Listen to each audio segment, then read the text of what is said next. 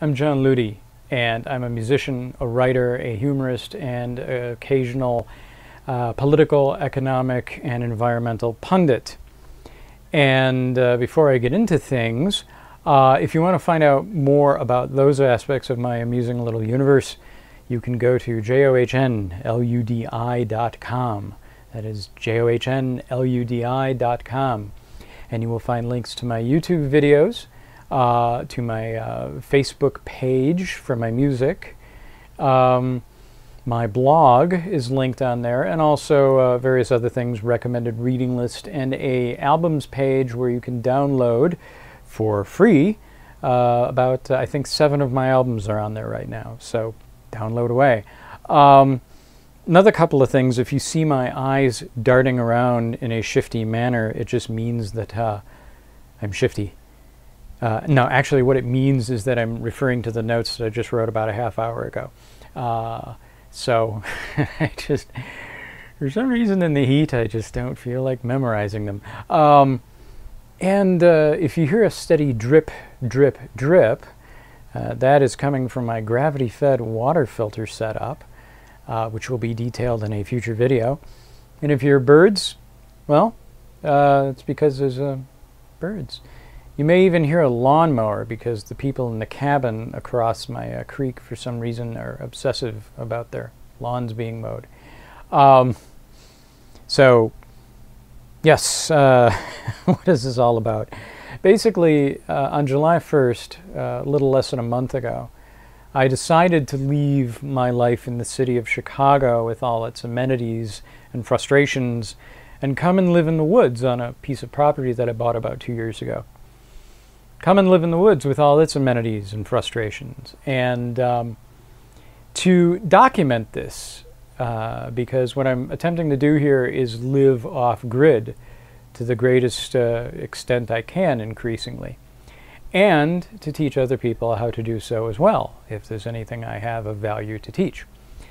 Why is this strange man doing this? Well, basically I'm doing it because I have, for about 30 years, since my mid-teens, while other people were out having fun, I was studying long-range, long-term trends in environmental issues, in population growth, in resource consumption and depletion, and I came to a conclusion quite a while ago that this great experiment that we have in globalization, this great experiment that we have in a interlocking, networked, interdependent global civilization is essentially doomed to failure. The numbers just don't add up, and all these various trends conflict with each other in a way that leads me and a great many other people to the conclusion that it's just not going to work. In the long run, it's not sustainable. So I'm here trying to be sustainable. Now, I should note that I'm not looking at this as a religious person or somebody tied into any type of economic or political agenda.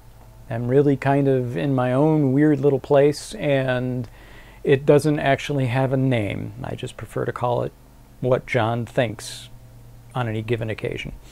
So I'm not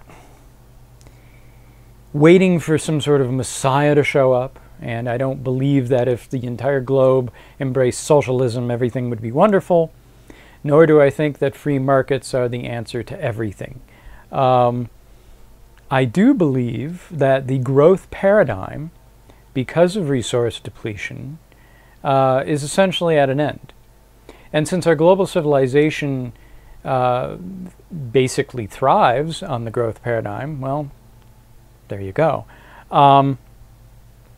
So, the logical conclusion that one should make as an individual, as a thinking individual, when looking at these things, knowing that the system has only a limited lifespan, is to learn how to live outside of that system, and to be less reliant on anything outside of themselves, because it may not be there for that much longer.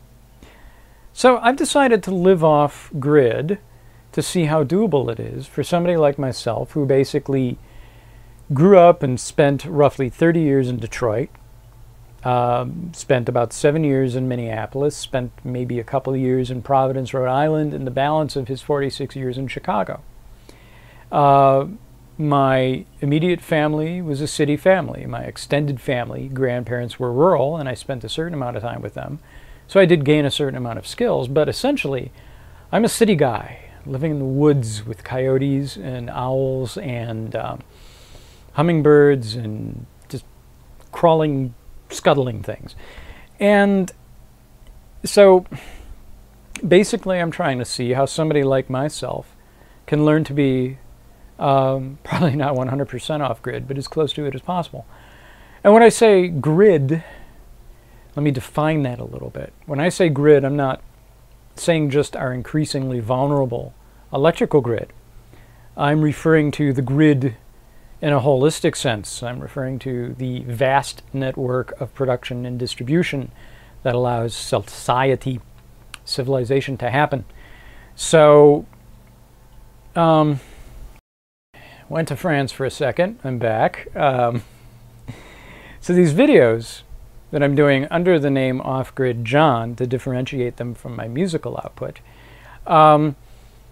they're here to both share my experiences as I increasingly try to decrease my dependence upon the system, and to to provide instruction to other people who may be mulling over the idea of doing this to some extent or another.